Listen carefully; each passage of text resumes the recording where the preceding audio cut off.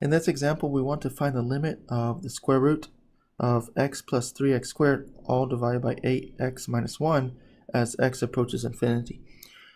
So what we need to do here is rewrite this function in a different way, okay, using some algebra here.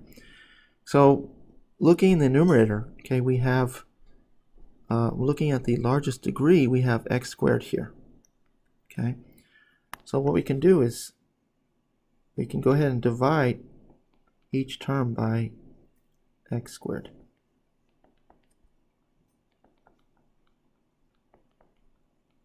Okay, but since x squared is underneath the radical, okay, so when we're going to take this and divide by, we want to take x squared and divide it by everything, okay, but remember x squared is underneath the radical. So when we take it outside the radical, we need to take the absolute value of it.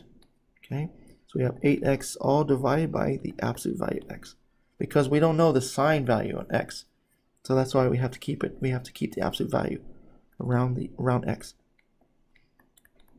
Okay, so this is what our function ends up to be. Okay, so we're going to eventually take the limit, right? We want to take the limit of this. Okay. All right, so let's simplify this first. Okay, so we have the square root of 1 over x plus 3 all over 8x, okay, divided by the absolute value x minus 1 over the absolute value x. Okay, so then we're going to take the limit of this. So the limit of square root of 1 over x plus 3 all divided by 8x over the absolute value x minus 1 over the absolute value x. Okay. All right, so now, okay, so 1 over x, right, 1 over x is going to approach 0 as x approaches infinity, okay, and since x is approaching infinity, so it's going to the right. So that means for the absolute value, right, this is going to be, this part here will be positive 1, okay? And this term here is going to go to 0 because the denominator is getting bigger and bigger. Okay, so overall, okay, we are left with, okay, the square root of 3 divided by 8, okay? And so that is our solution, okay? All right, so that's one of the horizontal asymptotes that you see here in the graph, okay? All right, so it's over here, okay? So here's our function. As x approaches infinity, the graph gets closer and closer to root 3 over 8, okay?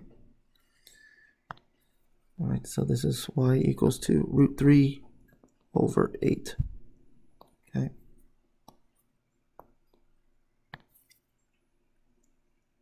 All right, so now let's look at what happens when x approaches negative infinity, okay? So we can use the same simplified function that we have. Okay, so the limit as x approaches negative infinity, okay, so using the same expression that we had up here, okay, we have the square root of 1 over x plus 3 all divided by 8x over the absolute value x minus 1 over the absolute value x. Okay, so since x is approaching minus infinity, okay, so this will still, this term still, 1 over x still approaches 0, okay, just like it did up here. Okay, and so now down here, as x approaches negative infinity, so that means, so on top, okay, this is going to be negative, but on the bottom here, okay, for the absolute value x, okay, this is going to be positive. So this is negative, this is going to be positive. okay?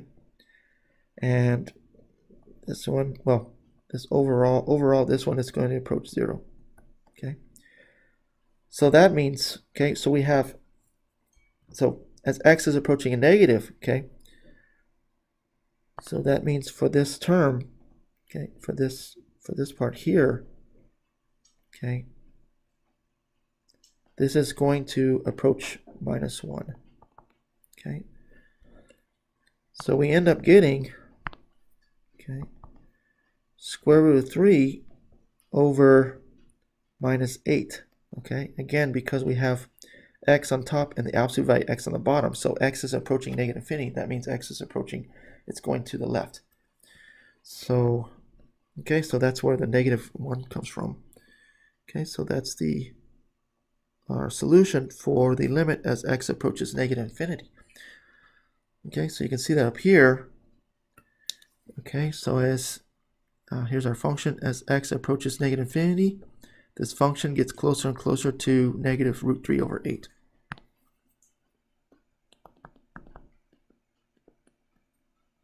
Okay. All right, so that's our solution. Okay.